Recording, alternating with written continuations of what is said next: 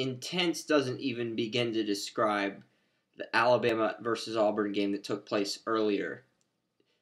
Midway through the fourth quarter, A.J. McCarron threw the 99-yard touchdown pass to Amari Cooper. It was a thing of beauty. Alabama was up 28-21. And at that point, I was saying, okay, Alabama's got this in the bag. 32 seconds left. Auburn throws a touchdown on the run, and it counts, so the game's tied at 28. And then it looked like we were going to go into overtime. Time expired, but Alabama catches a pass, and they let Alabama kick a field goal with 1 second left. Auburn slipping out. It's really intense. The crowd's pissed off because they think that Alabama's going to win the game. There's this fear stirring up. But what happens actually turns out to be the exact opposite.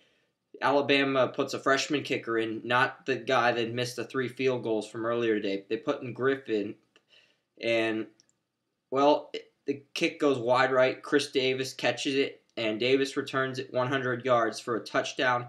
Auburn wins, and the Auburn Tigers will advance to the SEC Championship.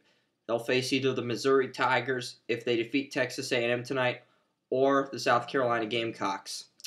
That's it for this edition of Draft Utopia. This is our 2013 Iron Bowl update. Auburn wins